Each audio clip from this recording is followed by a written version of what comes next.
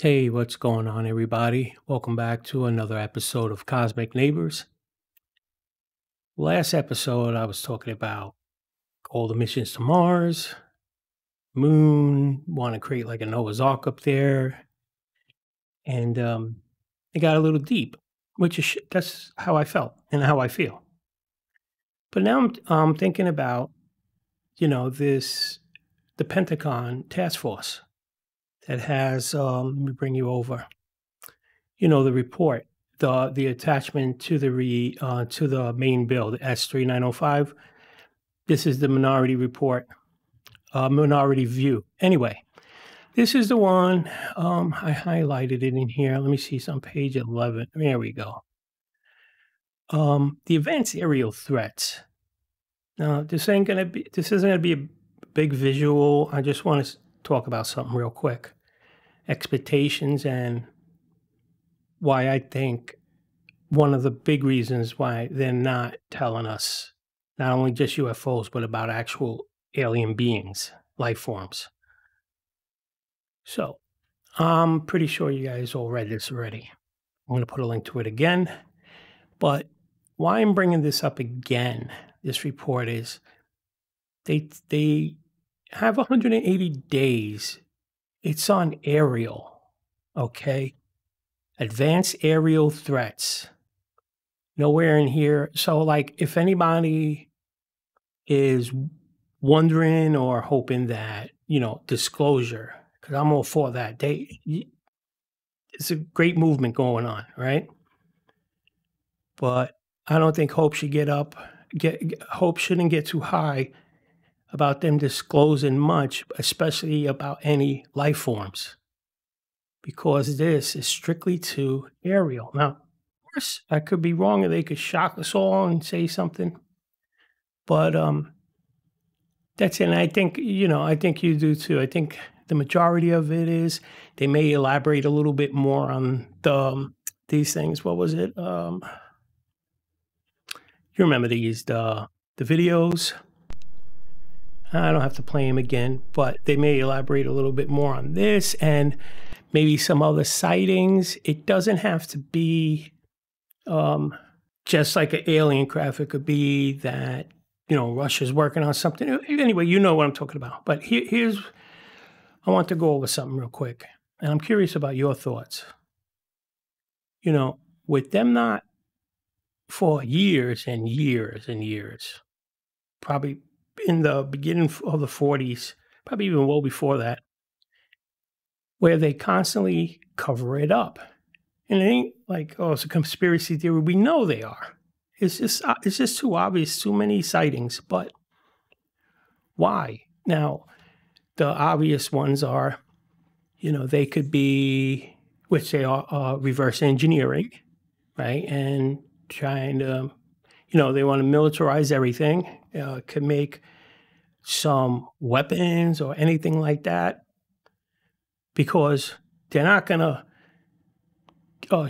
create like a lifelong or 30-year power energy, that guy Bob Lazar was talking about, because that would kill the energy companies, and, that's billions of dollars. So if there's anything like that, they're going to hold that. But I think one of the main reasons, do you remember, I think it was late last year, and I actually had the story, and I knew I forgot something, but it was the gentleman from Israel. He was, for 30 years, he was the head of security for their for the space security, but he was a high-level official. He wasn't like just some guy that filled out an application, he got a job. No, he was up there, right? And it was really strange. I actually, on my other channel, before I started this one, talked about that President Trump wanted to tell the people about the aliens, and that the aliens said no. Basically, they've been talking with, they call it the Federation. these alien beings, right? I'm gonna find it. I couldn't find it anywhere. I have to.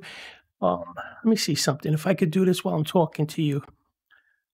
So let me see. Bring this up. And I wasn't planning on this one, but might as well right now, just to show you something. Let me see something here. Oh, I hate all this stuff. Continue without supporting. Yeah, NBC, sure. Okay, you can see this. A former Israel space security chief has sent eyebrows shooting heavenward by saying that Earthlings have been in contact with extraterrestrials from a galactic federation. The unidentified flying objects have asked not to publish that they are here. Humanity is not ready yet. The former head of the Israeli Defense Ministry Space uh, Directorate told Israel's I'm not even going to try because I don't want to disrespect the Yeti. I just say the interview in Hebrew ran on Friday and gained traction after parts were published in English by the Jerusalem Post on Tuesday. A respected professor and retired general, S.Rept said the aliens were equally curious about humanity and were seeking to understand the fabric of the universe. I'm trying to see something here with Eshed added that President Trump was aware of the extraterrestrials existing and had been on the verge of revealing information, but was asked not to in order to prevent mass hysteria. Right. So let me. This is my site. Let me just bring this back down just for a second. Okay. Sorry about that. It was really important. I didn't want to just tell you something and then say, I'll put a link and you look at it yourself. So down with the aliens and they say mass hysteria. Now, it's not mass hysteria with, you notice how they always bring up that thing with Orson Welles, War of the Worlds, how people panicked and went, well, think about it. That's not fair. What happened there? If people would have tuned in from the beginning, they would have heard the announcement that they were going to do a reading of Orson Welles' War of the Worlds. But people tuned in the middle, and a lot of people tuned in right at that point when they're listening to it, that it comes in. Well, we're going over to Jersey. I think that's where the guy was reporting from. And here they're shooting beams, screaming and everything. Of course, people, if they did that now, you would panic. I mean, maybe not us, like ones that welcome disclosure and everything like that. We probably get all shaven up and everything and go meet them. But you know what I mean? If people came home from work and they turned it on and there was just like a trailer, but it looks like a news show, and the aliens, people will be freaking out. So it's not fair to compare that, right? Because it's always that, they could be hostile. But besides that, this is the issue, I think. And if it's not the issue from our government's point of view, I think this will be the big issue of them revealing themselves is religion. Now, I know you probably go like, oh, I thought you were going to say something real crazy. You're like, no, seriously. Think about it. 95% of the population, at least, probably more, believe, you know what? That's an old stat. I'll say 90 because I'm really not sure, but I know it's a high number that believe in like a God or a supreme being and something like that. And just imagine, right? So like in the Bible, it said I believe it's in Genesis, the first book, it says, and God created the heavens and the earth. And so and that was it. Not that he created any life, it's only here. People that are so devout don't really believe. Like it would just disrupt a lot. Like if people have a total belief in something and now this giant curveball gets thrown at them, a wrench thrown in. Same thing with the Muslims, with Prophet Muhammad. And I say all this stuff like, I'm not trying to disrespect anybody. I'm just being honest. Imagine that. Like, I'm sure you heard of the story about the Anunnaki and all that that they mess up their atmosphere. And again, I'm not trying to sound like I'm throwing out conspiracy theories, but it was that they needed to mine out gold, and it was tough. So what they this is how the story goes with the ancient Sumerians on their tablets, so that the Anunnaki created man or did something with the DNA and basically made us slaves to mine the gold for them.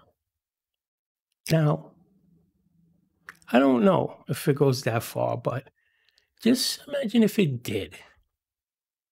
That would be the hysteria, because you'll have people that would be angry. You'll have people that would be in despair, like their world come down on top of them. Then you have people that are like, they just go with the flow or whatever. Then you have more religions that are more radical than the others.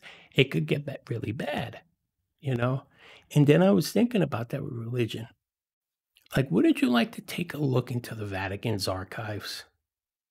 They supposedly have so much stuff about UFOs that there's a lot of stuff they have that you just can't see. They just won't let it. It's like on lockdown and nobody ever questions it. I mean, they do, and you just get shot down. But that's what I was thinking, because when I was, somebody made a comment on the video, the last video I made, and I opened up my video and wanted to check something out. And then that's when it occurred to me. I'm like, I'm reading this again, this report. Sorry, I'm reading this report, the add-on, the Advanced Aerial Threats, the 180-day thing. And I'm like, they're only talking about aerial threats, nothing else. They're not putting anything in there like report on if you have any alien bodies held back. Did you ever? Do you know anything about them coming back? Like, there's nothing in there.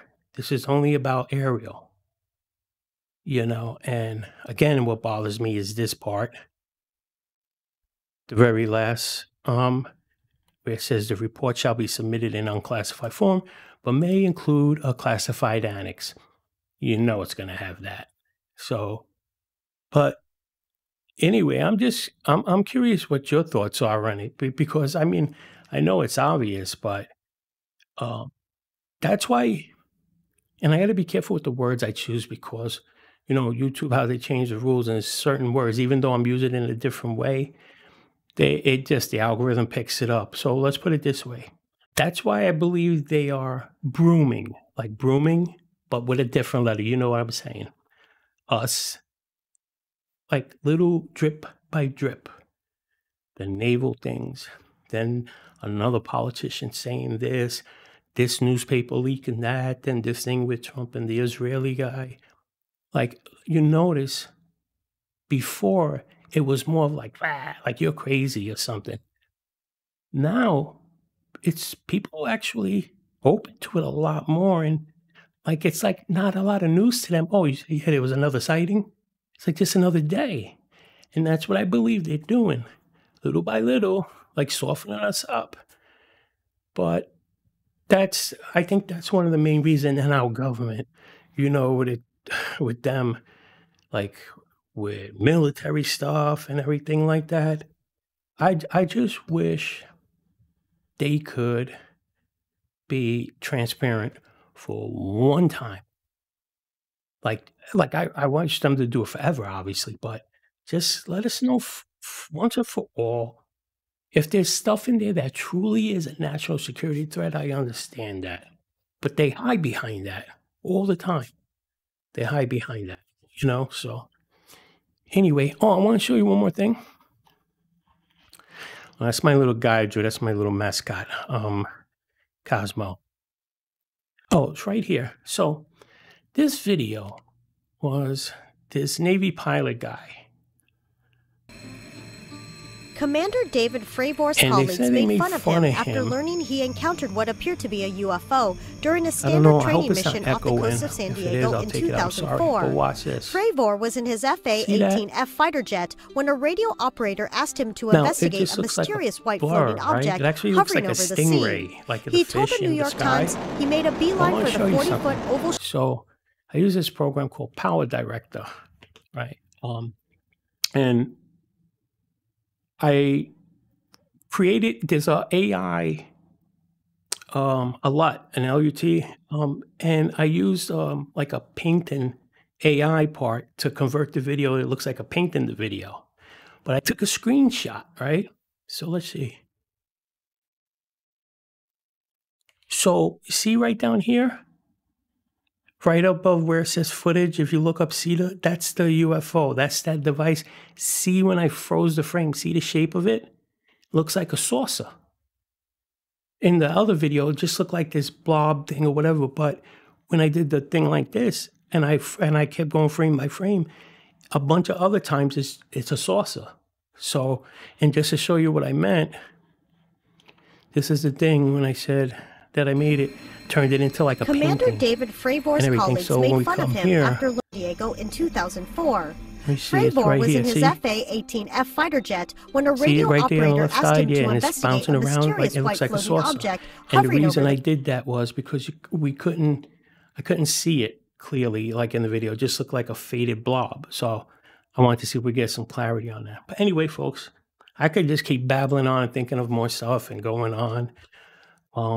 But usually I'm going to upload videos on Sunday. That's the main day. But I'm probably going to do this a little more often too, talk about other stuff. And I like to talk about what's on my mind too at times. And I like to get people's feedback because it's good. There's a lot of people that have thoughts on their mind, but they don't want to say anything because they think, oh, people are going to judge them or say, I don't care about being judged. I know I'm saying to an extent, but that's it. That's how I feel. And that's what I think. With that being said, please like, share, and subscribe. Like I said, just started the channel. Starting to get a nice little bit of views. And now I'd like to subscribe to this if you don't mind. So please share this. All right. Next time on this Sunday. All right. And my name is Ron Mason. In search of our cosmic neighbors. Peace out.